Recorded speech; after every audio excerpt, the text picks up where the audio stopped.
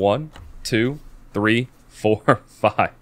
Welcome back to the TMCJ podcast. We are on episode 78, and we have just had a deluge of technical issues trying to get started this morning. This is the third time we've tried it, and I just blew up Blue's eardrums.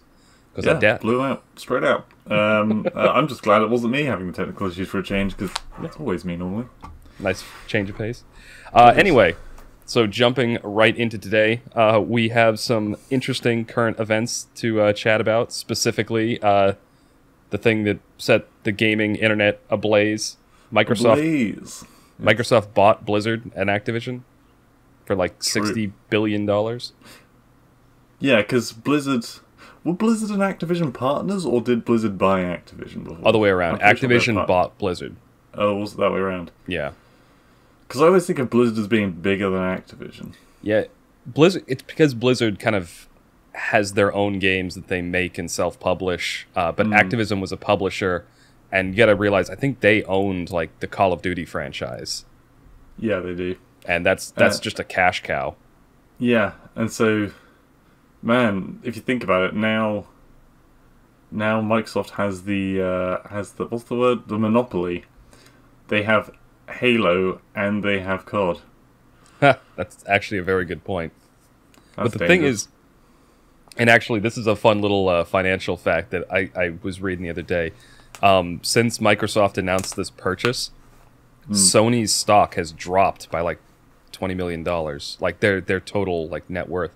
It's not a huge drop considering the size of Sony, but it kind of shows that Microsoft is literally it seems like we're going to end up with these two giants. There's going to be Sony and there's going to be Microsoft in like the gaming side of things, and then there's Nintendo off in the corner just not giving a shit about what anyone else does and still doing their own thing.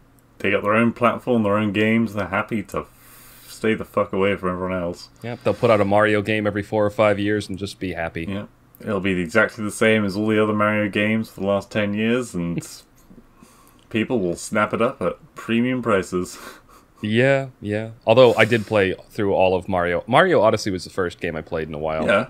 And it was quite good. I say they're releasing the same game over and over.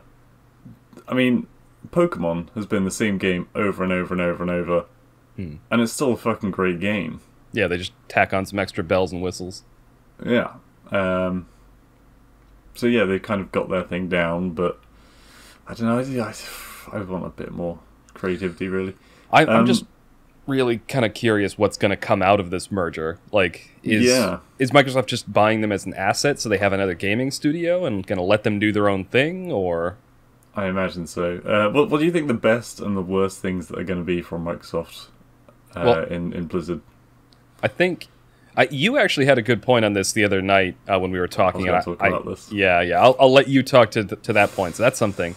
I'm hopeful and fearful that there might be something more with StarCraft, because StarCraft, I still love playing it. It's still got a very, very active player base. It's not, growing, and as far as I can tell, it's not really shrinking that much either.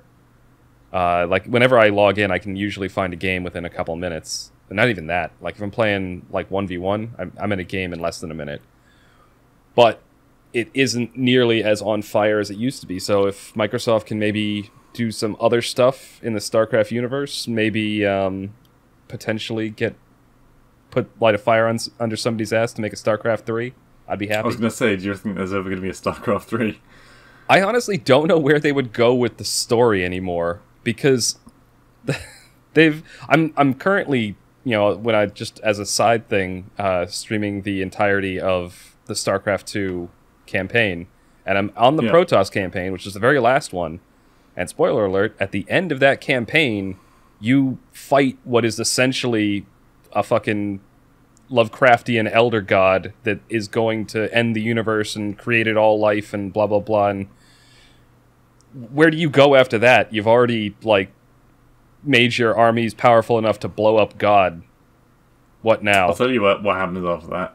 You have a big fucking time warp event episode, and it reverts you back to the beginning when tools were primitive and there's a new bigger threat that's jumping around in space and time to destroy them from so they'd stop them from killing the Elder God in the second game. Nice. That's where it's gonna fucking go. Yeah, that works. I'd love to kill Doctor Who with a Zergling. Yeah. That reminds me. You need to get that Zergling mount. Yes, on Heart of the... So, Here's the Storm. I wanted to say Heart of the Swarm.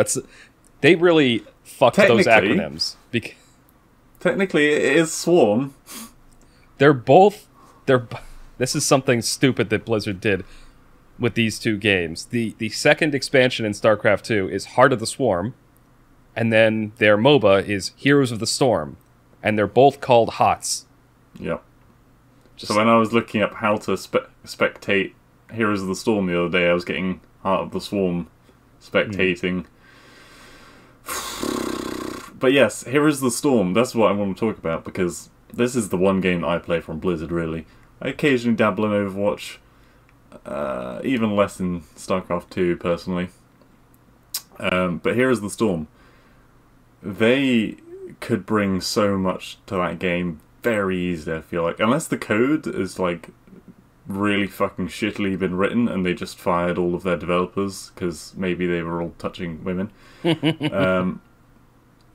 They're, like, fuck, imagine, like, you're going down mid with Raynor or what, oh, probably not mid, but, and then on the other team, they've got fucking Master Chief coming towards you. Oh my god. That would How fucking cool would that be? It'd be bananas, but it would be amazing. Well, I'd just have a new main, is what would happen. Yeah. In that game. And then Minecraft Steve comes out of the woods. Yeah, it's funny you mentioned well, it's not funny, but the controversies that Blizzard had.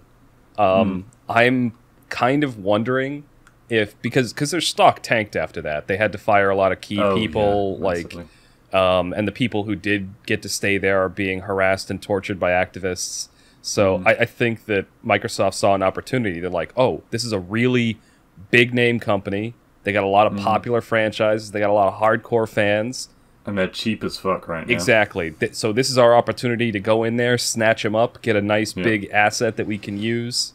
Because, I mean, it's the best of both worlds in that they are taking the actual property, which has all the value, and they are getting rid of all of the crappy people that have been fucking it for the past few years. Don't get me wrong, there's some really good people working at Blizzard, and those people I'm pretty sure are still there, or if they haven't quit, which I can understand. Yeah, best of both worlds. Everyone's happy. The consumers are happy because, whatever his name, Bobby Kotick's not in charge anymore. I don't know. I don't think that guy was... He was the CEO, wasn't he? Yeah. Yeah, I don't think... I didn't really think there was a problem with that guy. Like, the problem was with... Apparently he's very sketchy. So are most nerds. Like... Oh, this guy... I don't think he's not the nerd type. He's the businessman. Oh, okay. More than anything. I don't know, but I thought he was with the company from the beginning. I don't know. We're kind of speculating at this point, but I don't know. Blizzard, I really do hope that Microsoft kind of helps them, like, refocus on actually making good games. The old values. Because they made some really weird decisions, like artistic decisions with some of their more recent stuff. Yeah, they used to be, like, front runners in the graphic. Like, StarCraft 2, those animations for the time were the head of the game. Oh, yeah. Like, nothing beat them. It was a gorgeous RTS, and then all the pro players played on the lowest settings, so they didn't have all the graphical stuff getting in their way. True, but for the most part, the majority of people will want to see it in full glory. And these days, you're seeing World of Warcraft animations coming out, and they look like absolute trash. Like, fans have been making their own equivalents of the same cutscenes, and they look so much nicer, and they've been done in half the time with half the people. Well, on this subject of World of Warcraft, there was also the controversial decision to turn a painting of a woman into a bowl of fruit. Well, I don't think there's anything controversial about it, Kaiser. It's just amazing. Fruit's better. It's like a werewolf, but a werefruit. The controversial decision to make the Amazon in Diablo 2 look like William Dafoe. Yeah, that was a bit yeah, that was just. I don't think that was anything to do with anything apart from the designer just had a bit of a weird day. Yeah. But no, I do hope that they kind of get back to making good games. World of Warcraft, though, I kind of can't fault them too much for having minimal graphics. You know what I mean? Like, because World of Warcraft, one of the keys to its popularity is you could basically run it on anything. So when it first was growing in popularity, you could run it on the most piece of shit toaster desktop. You could run it on laptops. You could run it on whatever. Back when it first was going up, and they really didn't change much of that. It still had that same kind of low polygon, cartoony art style, even in 2000. It's about the story, not the look. Well, it's about the addiction, not the look. It's about getting you hooked on that level up noise, and eventually the whole clans and raiding and all that other random stuff that MMO players like that I don't understand. Well, you say that. I mean, you know how addicted I am to the Palmon's joined the city noise. And I'm sure you're the same. Well, yeah, and I'm guilty of playing through games and doing achievement hunting. Yeah. Also, there have been times where, because obviously I've been playing Pokemon recently, as you know, and Alicia's been sleeping in bed, and I've been playing it next to her. And I'll go into the Pokemon Center, and you'll hear the da da da da da. It's like, are you healing your Pokemon? Yeah. It's something that I think a lot of marketing people realized a long time ago. There's a lot of power in a jingle. Just that short little tune that sticks in your head. Just a little bar. Yep. Yeah. But that happened this week. Microsoft can't... I'm jinxing this right now, but I'm going to say that Microsoft probably can't do much worse than Blizzard has with Blizzard's own properties. So... Yeah, I mean, the worst case scenario... I mean, obviously I'm just going to be talking about HOTS, but the worst case scenario is that they're okay, we've got other bigger priorities than HOTS, we don't really care about it. We're going to keep the servers running probably, but there's not going to be any new updates, and that's fine. It's okay, whatever, nothing's going to change. But it could. It's given me hope. And hope Somebody is might... infectious. Well, that's one of the things I'm thinking with, I'm hoping that Microsoft is greedy.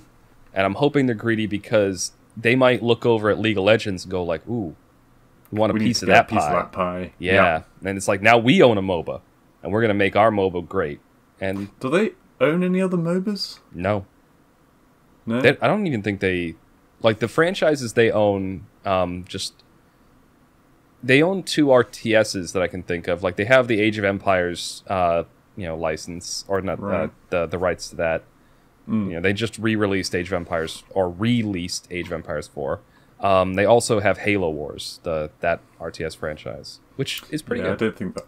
Is it popular? It doesn't come up in conversation much. It's basically the only successful console RTS.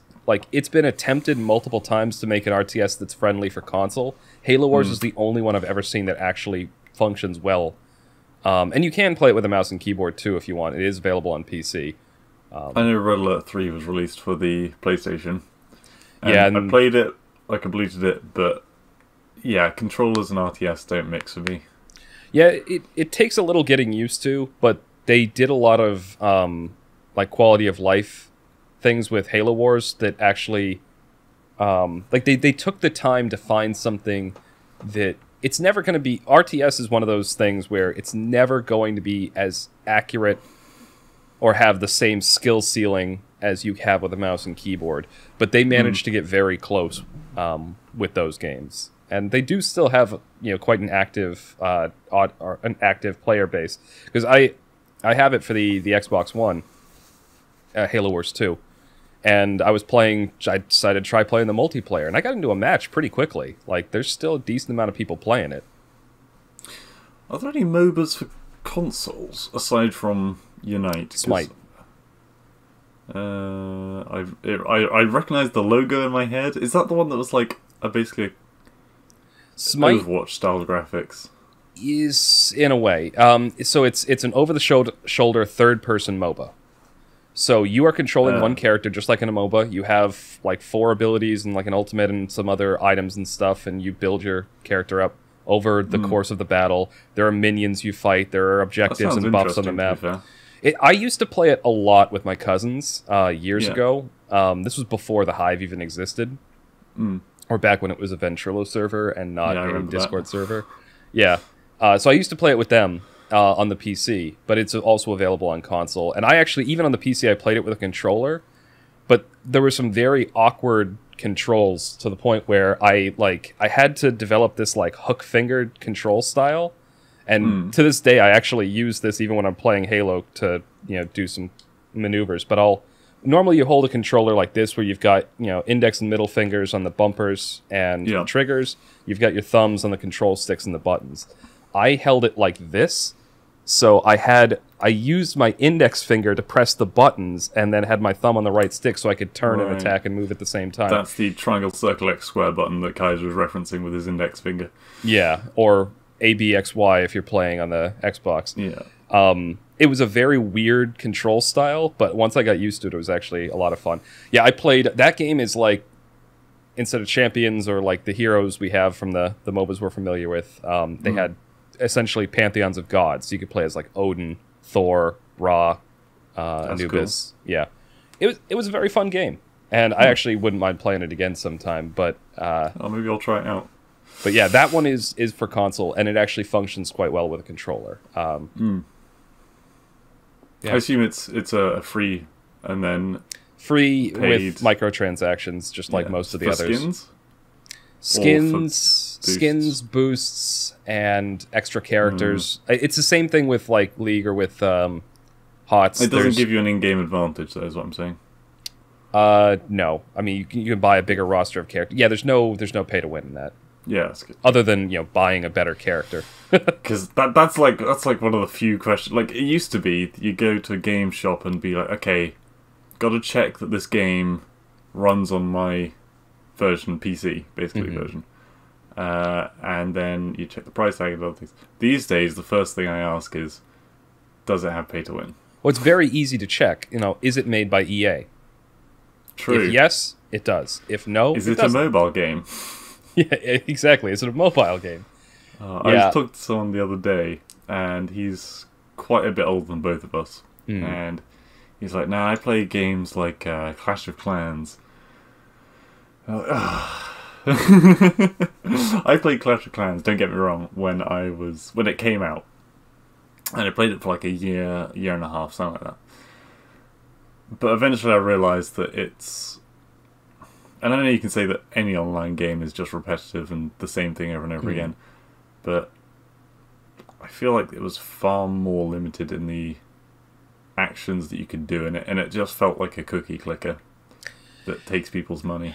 Yeah, and those types of games can really, really suck you in because there is something appealing about doing, like, think of it this way, like people go out and they'll play soccer or they'll play baseball or they'll play football, and that game is pretty much the same every time, but it's still satisfying to play the game because the overall game is the same, but what occurs in it is different every time, and it's a way to test yourself and challenge yourself, and I think that's where the appeal in a lot of competitive gaming comes in. Yes, you're playing the same thing with the same parameters, but... Yeah. And you can get overwhelmingly either positive or negative things happening. Like in Clash of Clans, the most negative thing that can happen is that you can, your army dies and you just rebuild it for the next day. In, let's say, hockey... You get a puck in the face. You're in hospital for like a month. Or like you do an amazing like run in rugby where you get the ball, sprint the entire length of the pitch with the entire enemy team on your heels, and then fucking dive across the line, and it's just it's very sad. Yeah, no, I used to play well, I didn't. My dad used to be a hockey player. I did well, I did baseball when I was younger, but when I was older, I did track and field. And getting into races like that, like the actual like sprinting races on the track, like it's a very positive feeling when to competing and actually, having the real risk of losing and also the potential for that eminent satisfaction of winning. It's a very powerful emotion for people.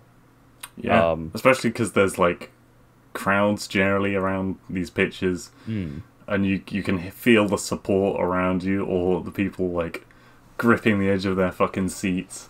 I will say that one thing, and I think this was the first time that my parents really comprehended like the appeal in competitive gaming, because it sounded like kind of an oxymoron to them. Until I was showing them like it was either a StarCraft tournament in Korea or a league tournament, and it was like because your parents are both pretty competitive. Well, yeah, and you see stadiums of people, cheering on these people on a computer, and then it's on the screen, and you got people calling it out, and it has all the familiar trappings that you would expect with a sporting event, and it was that was when it kind of clicked. Warm. Hey, some sports are done inside, like Highlight. Like what? Have you never heard of Highlight? No, never heard of it. It's a fairly obscure sport. It was big in like Mexico and South America, and it made a few inroads in the 60s and 70s into the US, particularly in the... What do you do?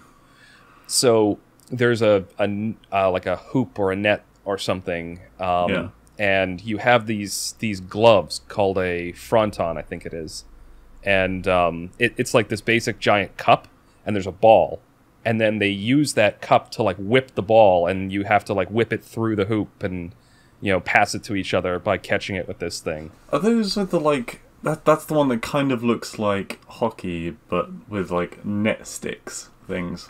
No, you're thinking of lacrosse. That's a different game. But so with the lacrosse, you're actually holding a stick, but you're still flinging a similar ball. With Highlight, you've got like basically it's like a gauntlet. Yeah. It's a gauntlet that has like this long curved thing coming off of the knuckles. That sounds awesome.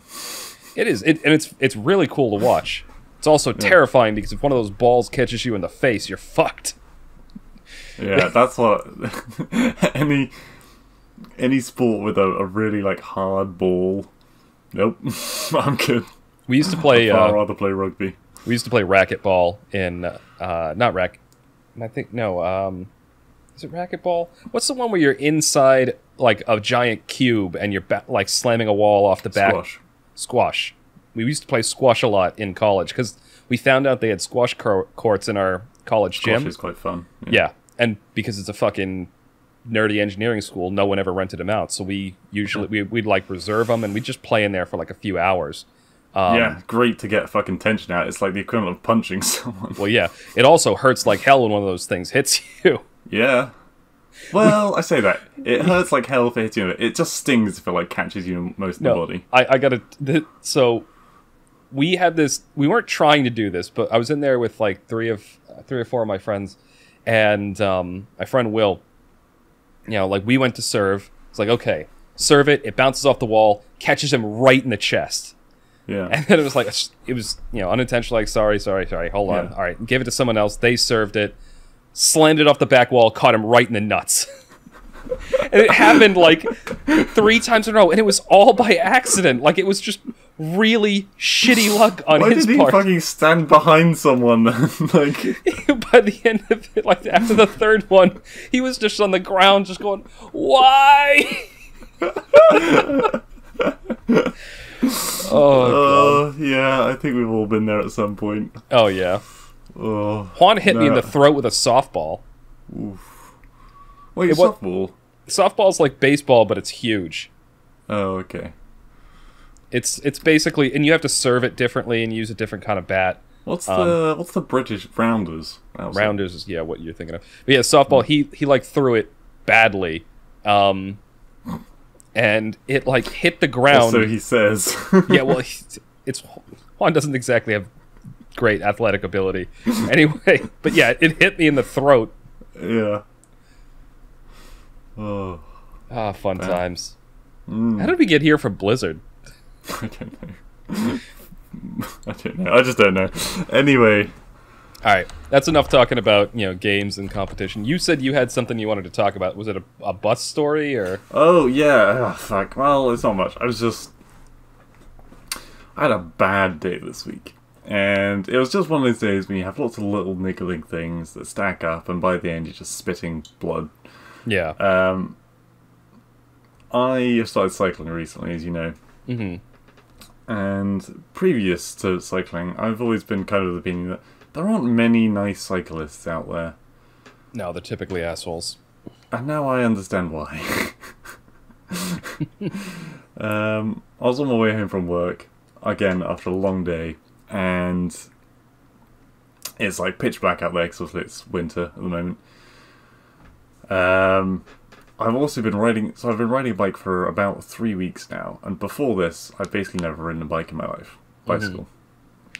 And some tosspots in a car decide to suddenly rev the engine and overtake me on while honking the horn and like waving their fists out of the window and shouting in an attempt to knock me off the bike. And like, that really pisses me off. I don't know about in the UK. I'm pretty sure that's a crime here. It fucking should be. Yeah, it was. Nothing bad happened because I was able. I jumped, but you know I stayed on and it was fine. But goddamn, why you gotta be such a fucking guy? If I had like fallen off my bike, the next car behind them had just run me over. Like, yeah. What kind of heartless moron have you got to be to do something so fucking dangerous? There was story about this. Back when I was in high school, I knew this guy, and I fucking hated him. But I knew him through like another friend. He was just an absolutely awful person. Now, can I say that he's an awful person because he's dead now? Should we not speak ill of the dead? Anyway, he followed this car. He was out with some friends, and he was driving behind this other car, dark road, late at night, and he tailgated them with his bright lights on, like with the fog lights on, and the car went off the road because he couldn't see a turn, and they weren't going that fast. That guy's a cunt. I'm sorry. Yeah, no, exactly. So he ended up. I heard this story again from one of my other friends because he was in the car with him at the time. And he apparently like panics, like, oh shit, I can't go to jail. And he just sped off. Didn't even check to see if the guy was wow. Yeah, so this horrible douche. But to your point, yeah, there's plenty of fucking assholes out there. Fuck that guy. Like, okay, so obviously in the past I've ridden motorbikes and mopeds quite a bit. And yeah, you definitely get people when it's like an icy day or something, and you're riding along, and you're going at max fucking speed because, I mean, it's a moped. It's max speed or nothing. Max speed is like, what, 30, 40 miles an hour? I think I got up to 70 at one point. On a dual carriageway with the wind behind me. And yeah, some people, they're like, oh, a motorbike, they're doing it. It's like they think that I do it just to piss other people off. And it's like, moped is the first like motorized vehicle that you can really ride in England. So I was like 16. So a 16-year-old kid trying to just get to his job or school or whatever. And yeah, they tailgate you. If you're coming up to some traffic lights, they'll wind down the window and give you abuse because you're not driving at above the speed limit, because I basically always did the speed limit. Yeah. Or they just overtake you because even though you're doing the speed limit, they see you as a slower vehicle, and then they'll just overtake you and then go at the normal speed limit anyway. It's like, well, fuck you. I fucking hate that. This is something that... So my state gets a lot of bad rap, in the U.S. at least, because we're widely considered to be some of the worst drivers in terms of aggression. Like, you do have far bigger roads, though. We do. Massachusetts drivers are very angry, very aggressive, but very competent drivers in general. Like, because we have horrible weather, the roads are constantly icy, we get blizzards, and we also get crazy hot weather. So just in general, and everyone drives like, at least 20 miles over the speed limit. So in that kind of environment, it breeds people who drive very well, but like assholes. And I thought that like I'd seen the worst of it living here for most of my life because I'd go out to see family out in Iowa or Nebraska, and people are insanely polite there, do exactly the right speed limit. They're always indicating, they're waving friendly to people on the road. Polar opposite here. I thought I'd seen the worst of it here until I started driving in Europe for work. Jesus Christ, I had not seen the. First of all, the UK, you guys, your roads are like half our size, and you guys drive twice as fast. It's crazy over there. Yeah. But the king prize for the most aggressive asshole drivers, France was bad for town driving. Okay. So when I was just in France and I was driving just around the inner city and everything like that, that was harrowing. Because people would go like, they'd literally have 100 meters to drive. And they'd get up to like easily 50 miles an hour in that space and then just immediately stop.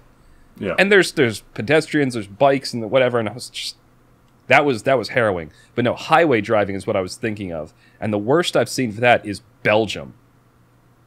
Really? I don't know what is going on in Belgium. Because it can't just say Dutch in general, because I also drove in the Netherlands and that wasn't too bad. But Belgium, like I was on the highway, and the speed limit was like 90 kilometers an hour, so something like 55 miles an hour. Okay. Wait, highway at 55 miles per hour? That's nothing. Yeah, well, exactly. I was going about 115, 120 kph, which is closer to like 70 miles an hour. Okay. And I was the slowest person on the road. Like, people were easily doubling the speed limit, and then like honking at me, pulling around me. I was like, I got to speed up. Like, because Jesus. I'm going to get run off the road by these crazy people. Yeah. And I guess they don't have speed cameras, and I don't know if their cops don't care or whatever, but I never saw a single police officer on that highway, and people were driving like fucking maniacs. Jesus. And that's I'm just talking about like, European and US. That's not even, because I've also been in India and Dominican Republic, and they have a very similar kind of chaotic driving style where everyone beeps every 5 seconds. Yeah. It's just because everyone just makes up their own lane, so they just kind of beep as a form of echolocation to make sure they don't crash into each other. Yeah, jeez. I mean, I'm going through like a quiet little town on a 15-20 minute bike ride. And I still feel terrified, even though there's even quite a lot of it is cycle pathed, which even someone who doesn't like doesn't like bicycles, I think can appreciate cycle paths, because it keeps the cyclists off the pavement, because some cyclists are assholes and just only ride on the pavement, which they shouldn't do.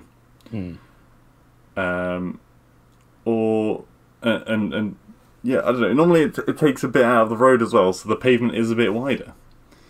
Yeah. Yeah. I think they should do it the other way. Take a bit out of the sidewalk. Leave more room on the road. They quite often do. But they actually, the like I said, it was in a little villagey town. Yeah, I don't really have a problem with bike lanes in places where they make sense, like heavily urbanized areas. The problem I have is where they like take away space.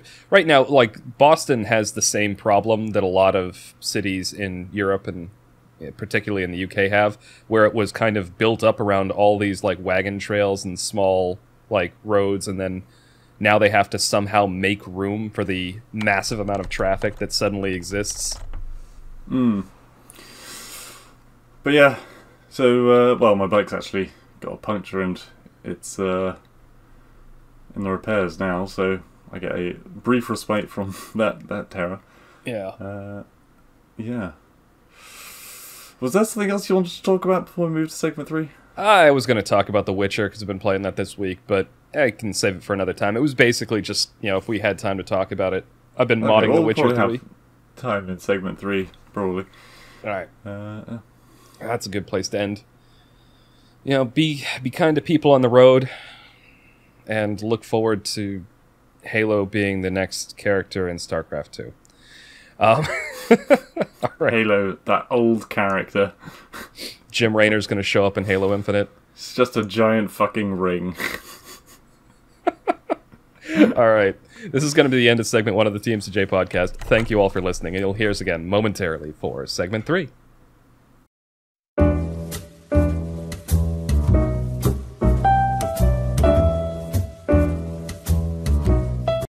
Welcome back to the TMCJ podcast. We are on segment 3, our wildcard segment, and this week we are back to an old game that we do enjoy, but we stopped for a while because we were running out of ideas.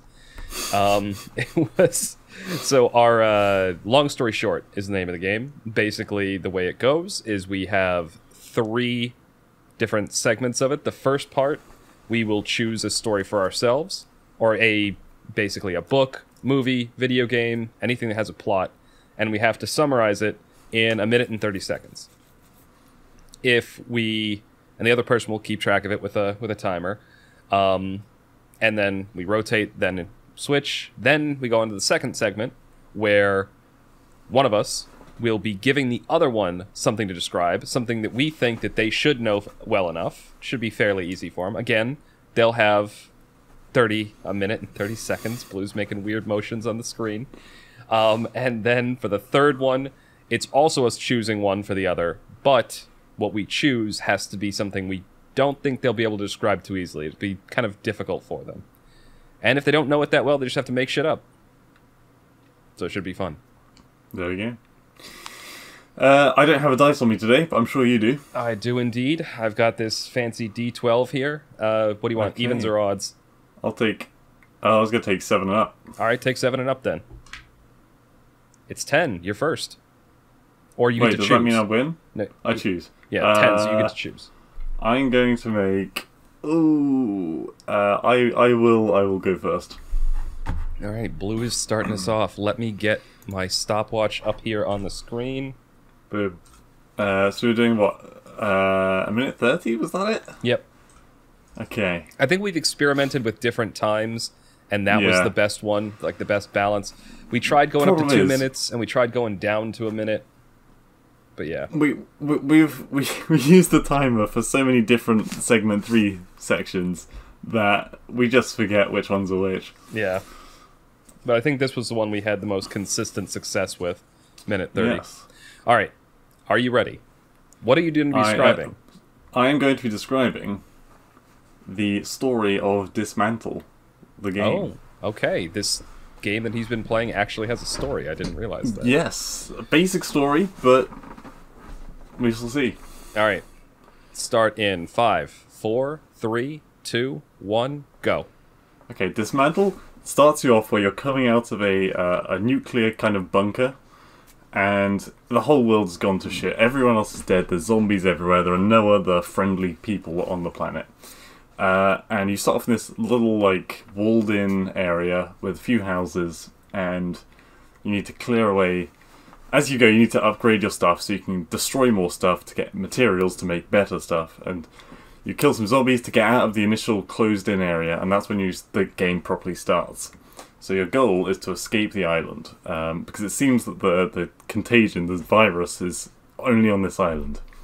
So you try and get to this, like, escape pod, which the military have behind some locked doors.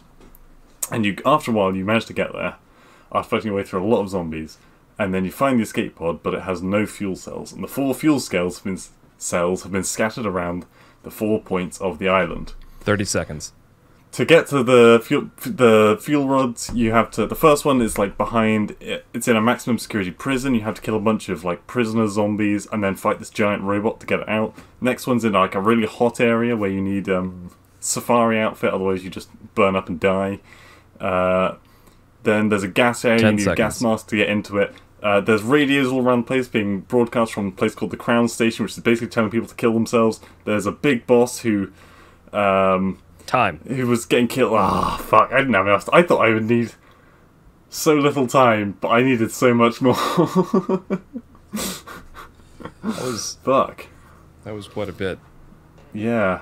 So are there actually, like, named characters in that? Or are you making, like, a custom character and playing through it? No, there's a main character. I don't know if you know his name, because he doesn't talk to anyone else, so you don't really find that out. But it's modern day society, but there's like mana, which is what has fucked this island over so bad. It's assumed to be the cause of the zombies, and it also fucks with time when you're close to too much mana is in one place. It slows time. And there's one person who supposedly brought about the mana, the one-armed man, and whoever the council were of humans thought that the one-armed man wasn't helping them enough, so they tried to kill him, and that's when everything went to fuck. It seems. Yeah. All right. Well, it's me now, and I am going to be describing the plot for Halo Infinite. Fuck, that's what I gave you for the easy one. Oh, is it? Okay. That's fine. I've got a stand-in. Okay, as long as you've got another one, I'll do this. Yeah. Yes. Let me just bring up the timer. 1 minute 30. Great minds think alike. Also, we haven't played that many games recently, so I guess it was inevitable. Okay. Are you ready? I'm ready. Alright, 3, 2, 1, Halo.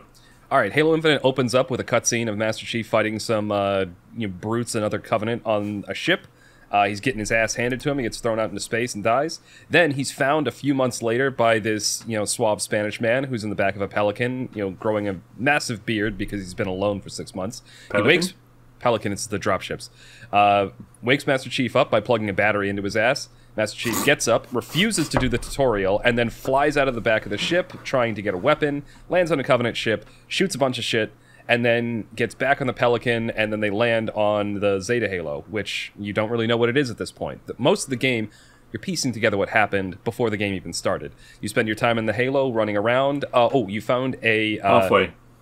A shiny new Cortana, who's just like a mini Cortana, who's there to kill the old Cortana because she went crazy because 343 was stupid. Then you go around and unlock a bunch of bases, you fight off a bunch of brutes, you take a bunch of strongholds, and you are piecing together what this ring was used for. You unlock this crazy old evil person who teams up with the brutes. In the end, you fight... 20 seconds. In the end, you fight her in the middle of a giant arena, blow her to pieces, and then you have a big friendship moment with the new AI and the Spanish man, and he gives Master Chief a hug, and the story will continue. That's done? Yep. Okay, cool. Man, you have to do it with like 5 seconds to go. Halo Infinite's story isn't very dense. Like, there's a lot of... What is it? A lot of showing without telling in that. Right. Where you kind of have to piece things together as you go along by either finding audio logs or by seeing the aftermath of battles and things. And but the actual like major plot points are fairly spread out, and I kind of like it. Okay. Right. What's my easy one? Your easy one is Sonic Adventure 2.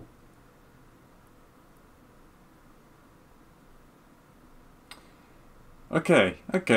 Yeah. Do you know the plot, or do you just play the Chow Garden? You mean that's not the plot? All right. Okay. You ready?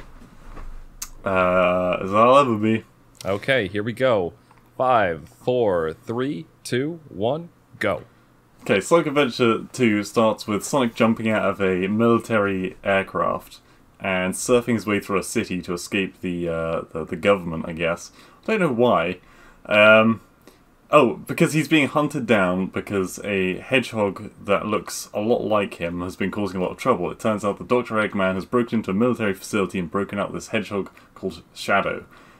Shadow is a big old fucking emo version of Sonic, who's evil, technically. And they... so the police are trying to catch Sonic. At some point, the Master Emerald gets, I think, shattered by Rouge? Or someone? Or Knuckles, maybe, in order to stop Rouge getting it, and so they spend the rest of the game trying to collect the piece of the Master Emerald for themselves. No, the Chaos Emerald. Is the Master Emerald and the Chaos Emerald the same thing? I don't know. Anyway, I'm pretty sure it's the same thing. So, they need to get the gems. Rouge is trying to get for Dr. Robotnik so that he pays her? Question mark? Knuckles is trying to do it to protect the world? Question mark? Tails is there. I've been playing 15 seconds. Sorry. Then, they go to the desert, they go to a jungle, they go to space, there's a big laser. Then they realise that they released something evil that Dr. Robotnik's father had made, and then they go to Supersonic and Super Shadow to blow up the final flying space evil thing. You hit most of the major plot points. First of all, Chaos Emerald and Master Emerald, very different things. The Master Emerald is it's the Master Emerald, and the Chaos Emeralds are all kind of, linked to it. Don't they combine to make the Master Emerald? No. There are shards of the Master Emerald, because you get this part right. Knuckles destroys it because both Rouge and Eggman are trying to steal it, and he punches it to blow it apart. Yeah. And then he's trying to hunt down the shards for it after that. The Chaos Emeralds are what they need to power this super weapon. They're also what Sonic and Shadow use to become Super Saiyans and blow up the monster thing at the end of the game. Gotcha. But yeah, you got the major plot points. Boom.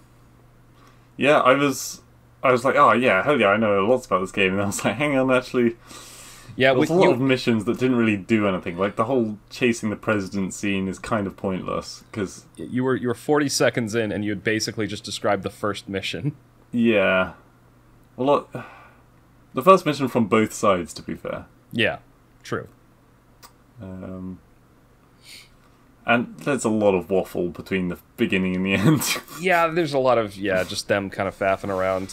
I mean, the story's just kind of a supporting structure, and they needed to find... Tails was there. What did Tails do? What did he do, actually? Sonic caught the rocket that was going into space. Tails harassed... Oh, no, wait, that didn't go into space. Go on. Tail broke into the president's motorcade. Yeah, but again, the president didn't actually do anything. No, he didn't.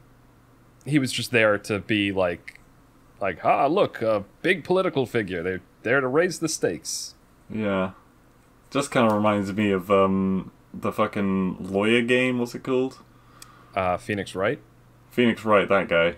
The blue suit and the black hair that's slicked back. The president is Phoenix Wright in the Sonic game. Yeah, alright. Just fucking shouts people down. It's pretty good. Alright, what's cool. my easy one? Your easy one is going to be the entire Cowboy Bebop series. Okay. That's actually not too hard. Wait, have you watched the anime yet? So I'm just going to spoil shit for you. It's up to you whether you want to do the anime or the TV series. I haven't watched the TV series, and I have no intention to. True. This is my easy one. I'm happy if you do. My memory is shit. Okay. Anime time. Okay. Are you ready? Yep. 3, 2, 1, go. The Cowboy Bebop anime opens up with Spike Spiegel and Jet on their ship, the Bebop. It's quickly established that they're bounty hunters. They're kind of, tough out on their luck because they haven't, they keep messing up and losing money because, they cause a lot of collateral damage when they're trying to chase down the bounty. They go after this one guy who looks like he's going to be worth quite a bit of money. Turns out that he's some ex-syndicate guy who got away with a bunch of drugs, and him and his wife are trying to escape to Mars for a better life. She's pregnant, but she's not really pregnant because she's got a bunch of, stolen drugs in her shirt. That story is basically just establishing it. Next story, you find out how they get the dog. Really not that interesting. Next story, you find out how they encounter Faye Valentine, the third main character of the story, besides the dog. She's kind of a con artist / confidence person. They meet her in a casino because she gets them mixed up with the person she's supposed to make a drop with. It all goes off and she screws them over and they get away. Then some stuff happens. They meet up with an eccentric 20 seconds. Child genius called Edward, who's actually a girl. They find Faye again and get her recruited onto the ship. They have bunches of shenanigans. Spike's past comes back to bite him when the Syndicate and the Mafia come after him. There's a big confrontation at the end, and Spike and Sephiroth shoot each other. I can't remember his name. I called him Sephiroth. Yeah, it is that. He is very similar, though, isn't he? Yeah, he's got Savage. Vicious. His name is Vicious. Savage is the goofy fucking name they gave Spike in the live-action one. Yes. I skipped over... No, is it? No, it wasn't. I thought you said it was. I haven't seen it, so I'm going off of what you told me. Vicious and maybe. Well, whatever it was. Anyway. Yeah, the thing is, there's a middle chunk of the anime, which it's a lot of character development and self-contained plot lines. With a couple... I like that you two did the first half of the time on the first episode. Yeah. Yeah. Yeah. And I realized, oh shit, I need to, light a fire under it. Alright, now for the one that I think you are going to have a hard time with. Okay. Can we do some alternate history again? No, actually. I want you to describe for me the plot of Harry Potter. Ooh. You've read the books, haven't you? No. Haven't you? Nope. Okay, so you don't know jack about it. You hate Harry Potter, don't you? No, I don't hate it. I love the movies. I love the movies, but the books... I didn't... Quick tangent here. I didn't start trying to read the books, because I had friends that were obsessed with them. And I didn't start trying to read the books until I was already 18. And so starting with the very first book, which is very much a children's novel, when I was already an adult, was painfully boring. Yeah. And, like, because it moves so slow, and it's such, like, childish writing in that first book. And apparently it does, like, the books were written in... And props to J.K. Rowling, because she did a very good job with this.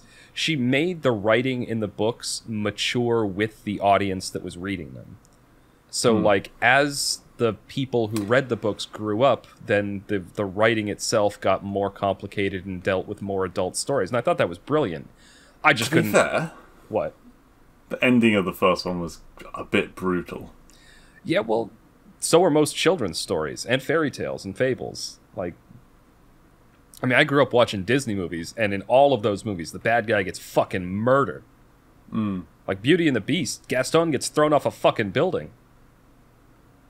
Into a ravine. To be fair, though, that's kind of... It doesn't matter if the villain gets hurt, generally. Mind you, in Harry Potter, he gets hurt. It's just more of a torture scene than a thrown off a building, instant death. Yeah. I'm just... It's just one of those things where, even if it's happening to a villain, it is brutally violent. Yeah. Yeah. That poor troll. Yeah. Anyway, but that's what I want you to describe. Are you ready? Cool. I am ready. All right. 1 minute 30 on the clock, and 5, 4, 3, 2, 1, go. Okay, Harry Potter's adopted by some assholes that keep him in a cupboard under the stairs. One day, a big man in a big coat with a big beard comes in and says, "You're a wizard, Harry!" And then Harry's like, "Fuck parents, I'm going off to live in this magical world that the fat man gave me." And so he goes, and the fat man, I think, takes him around this magical city and gives him a special wand. No, not like that. And an inheritance from his real parents, who are dead. And it turns out the scar he has on his forehead was from a murderer wizard trying to kill him as a child and failing because they're an idiot. And so then Harry's taken to a special school. No, he's taken to the Weasleys, where it doesn't matter. They're not important. Their school. He gets attacked by a troll in the ladies' bathroom because he's with his girl. 30 seconds left. Friend. Fuck. He sticks a wand up its nose. There's a chamber where people aren't allowed in. He talks to Hagrid about it, and Hagrid says something that he shouldn't. They go back and use a flute to tame a dog. Then they play a chess match against some knights that want to kill them. Then they catch a flying key. Then they get to a room with a mirror and a man in front of it who was a teacher, but he's also got a face of the evil murderer person on the back. Harry touched the guy. He burns to death in front of them. Go. Yeah. You got to the ending. Of the first film. Well, yeah, I was halfway through. I was just like, okay, I'll just do the first one. Yeah, I realized that once I said 30 seconds and you started speeding up, it's like, okay, he's just doing the first one, which is fine. I thought I did quite a good. You did good actually. Rendition. Because that's an old film. It is now. You were going through quite a bit of the plot points, and there were a few of them that I actually didn't remember. The whole key scene, I forgot about that altogether. But no, I forgot about the floor that ate them. Oh, yeah, yeah, yeah, and Ron fucking panics, and Hermione has to shoot it with a fucking lightning bolt. Yeah. Which, why didn't she do it first? I mean... Oh, God. Yeah. Okay, yeah, that was quite good. That was quite enjoyable. Your final one. Yeah, what is my hard one? Your hard one is going to be the first Narnia film. Fuck. I read the books. Have you seen it? Oh no, you've read the books. Oh, well, you're gonna be fine then. I've read Lion, Witch, and the Wardrobe. Yes, that's what I'm talking about. Okay. I've read it, but I haven't read it since I was like 12. Yeah. So that's what I was counting on. Let's see how good my memory is. Okie dokie. We're going back more than 2 decades here. Yeah. Are you ready? 1 second. I hate it, like, before we do these things, we get our things, what we're going to give the other person. And it's only after the thing that I'm like, there's so many things that I could do, and I will not remember them for next time we do this. That's what I'm actually doing, is just as those are popping, I'm like, ooh, I got to jot that down. Yeah. Yeah, because right before we do this segment, just before we start this, I'm stalling, obviously. We struggle to think of just 3 things for each other. And then it's like, oh, why didn't we think of that? Why didn't we think of that? I'm going to spend the rest of the day going like, that would have been better. Anyway. Lion, Witch, and the Wardrobe. All right. Okay. 3, 2, 1. Lions! All right, so these 4 kids, and I don't remember if they're related or not, go off to stay with some family members up in some manor in rural England. They explore this giant old house. Most of the rooms are full of dust and covered in sheets and shit. They eventually find their way to this one weird room, and they go inside of a wardrobe. And inside of it, there's a large snowy area with forest and trees, and they're greeted by this guy who asks where they're from, and he's like a butler gnome or something like that.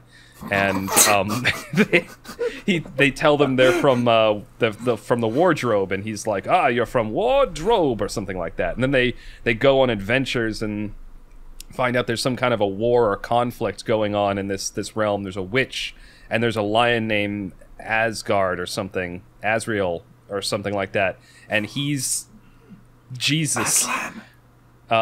And he's Jesus.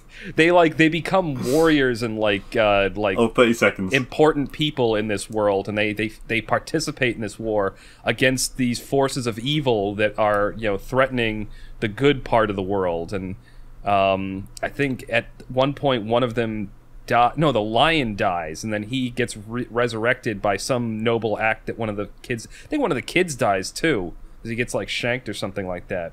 No, maybe it's just the lion. Okay, 5 seconds. Anyway, they all live happily ever after, and then leave the wardrobe and come out like more grown-up people, or something like that. Is that wrong? I remember the early parts of the book very vividly because it had such good imagery in it, and I loved that whole exploring the old house part of it, and so I was really detailed on that. And then Mr. Tumnus the butler gnome. I don't remember what he was. He just, in my mind, he seemed like a butler. It was like the first... He's a goat man. Oh, goat man, okay. What are they called? A fawn? Oh, a satyr. Satyr, yeah.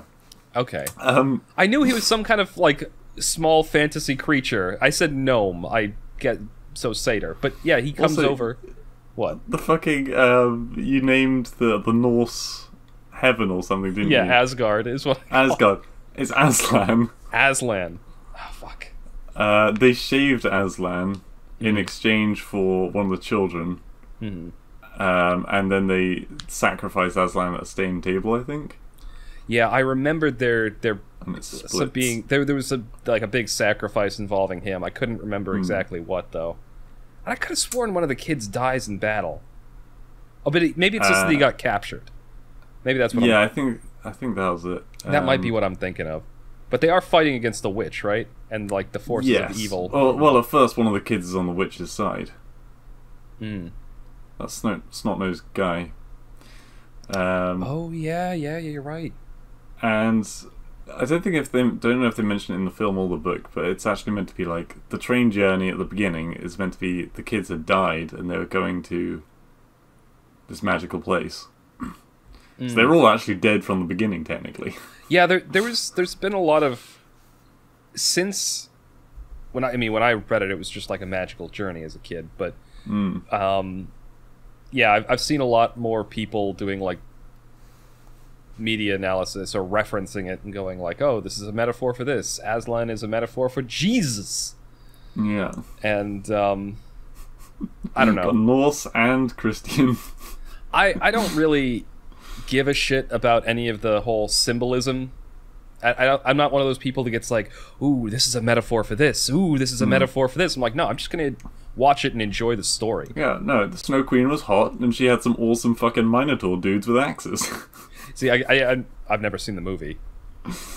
But, yeah, I did really enjoy that book as a kid. And I have this... Father Christmas was in it. I have this habit of, like, when I read something, I will, like, just when I'm reading it, I'll pronounce it differently or mispronounce it particularly because I feel like it has a better sound. Yeah. So, like, when the satyr greets them, there's, like, a dash, and he's like, I see you're from Wardrobe, but I think they say they say, like, where the city that they're from, I thought. It was like Wareham or something, and it's Wareham. Yeah, in the books, he said they say they came through the wardrobe, and that's how he's like there are these people from Wardrobe, but I always left the R out when I read it in my head as a kid. I don't know why I still remember this, but I left the R out and pronounced it Wardobe because I thought it would be even funnier if he mispronounced it and he kind of said it weird. I thought you were going to say wardrobe as opposed to the other R. Yeah, I actually lengthened it and then lost the second R. I don't know. It's just it and I don't know why that still sticks in my head after all these years. That was how I read it in my head. Well, weirdly, what sticks in my head is that Turkish Delight. No kid likes Turkish Delight. Turkish Delight's gross. I don't remember because that's how she tempts him into being like the evil witch's minion thing. It was a Turkish Delight, and then I actually was interesting. I saw there was another movie version of it that before the modern one, and I don't know when it came out, but I saw that one as a kid, and I mean it was obviously like crappy special effects, and it was on a VHS tape. Hold on, Waffle, for a second. I want to look this up. Yeah, even in the later films of Narnia, I just never liked the kids, any of them really. Susie wasn't. But the girls weren't too bad. The boys were fucking idiots. But yeah, the girls were a bit cringy at times. Yeah, I wish I could remember. I'm trying to look up when the original movie came out. Yeah. Because that's... I imagine it'd be about 2006. No, I meant the movie I saw, the one on VHS. That one would have been like in probably the 80s. Wait, Narnia? Yeah, here. Sorry for all the dead air. Here it is. The Lion, the Witch, and the Wardrobe. 1988. Oh, Jesus. God, it came out the same year I was born. Yeah, they like... Here, look, it has like all the the shitty special effects and stuff like that. Oh, it's blurry. Yeah, kind of looks like Wizard of Oz. But they had this one on. It actually had a very Wizard of Oz vibe to it. But I remember renting this movie when I was very young, back when they had like a video rental store. I got it on VHS. I really enjoyed the movie. But yeah, very Wizard of Oz. The first one was good. Well, I haven't seen the modern one. Yeah. So I might have to watch that sometime. Oh. Anyway. There we go. How's your tea? It's actually getting kind of cold. I need more hot I ran out water. of coffee in segment 1. But that being said, because I refilled this with hot water, that's why I'm talking so fast, because I've had 2 pots of black tea, which is way more caffeine than I should ever have. Yeah, I mean, fuck, I was talking so fast during that hot thing. Oh, you want to talk about Witcher? Oh, yeah. That'll end us off. It's just one little quick factoid that I found out. We're talking about the game, not the TV series, right? We're talking about the game. Specifically Witcher 3. Because I recently beat Witcher 2 for the very first time. Because previously, I'd beat the first game, I'd beat the third game, I've read all the books, and I saw the first season of the TV show. I hadn't ever beat the second game. I'd gotten like about halfway through it, but the combat in that game was shit. The story was a bit disjointed, but it actually has some pretty interesting plot bits in it, and so I wanted to go back and actually finish it. So I did that. Now I'm playing Witcher 3 again for the first time in years, and this is something I love about CD Projekt Red, and because they also own Good Old Games. They seem to be one of the most consumer-friendly companies that exists in the video game industry. Because GOG, all the games are DRM-free, so you don't have to deal with any kind of shitty copy protection program making your computer run like crap. They have very good like refund policies and everything like that.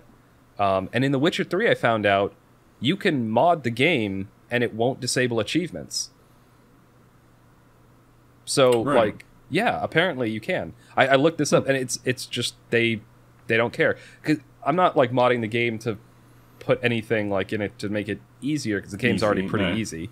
No, I've been playing it with all these new texture mods, all these like updated graphical and lighting settings, and the game was beautiful when it came out, and now it's with all these extra mods on it. It's beautiful for the modern day. Nice. Just been having a lot of fun with that. And I wanted to just again shout out CD Projekt has gotten a lot of flack because of Cyberpunk, which I don't think they deserved. I actually just saw an article about Cyberpunk where apparently there's a mod out there that turns into a bit of a survival game. Wouldn't be too hard. And again, I've seen plenty of mods come out for the game, but I haven't tried modding it myself. But I have beat Cyberpunk 2077 twice already. And I'm waiting for their first big DLC to come out, because with The Witcher 3, like, they released one DLC, which was huge, and then they released a second one, which was like half the size of the original game. Like, it was huge in terms of content and characters and story and all this stuff that you could do. So if they do the same thing for Cyberpunk, that'll be awesome. Anyway, cool. Very positive note to end on. Yeah. All right. Yeah. Any final thoughts? Ready to end it off? See people in 2 weeks. That's good. Oh, yeah. Remember, this is... So after this podcast, we're going to the new schedule, which is... It'll be a podcast every 2 weeks, and on the off week, that's when we'll be putting up what used to be segment 2, which will be our like discussion of some kind of piece of media. In this case, the one that's going to be coming up is R. Kelly's hip opera "Trapped in the Closet" Part 1. So look forward to that. Anyway. That is, we have only watched the first part. We're not reading any more than part 1. Yeah, any more than that, and God, we'll be singing. Yeah. All right. This is going to be the end of episode 78 of the TMCJ podcast. Thank you all for listening, and you will hear us again next week. I wonder if there'll be a Candy Crush hero in Heroes of the Storm.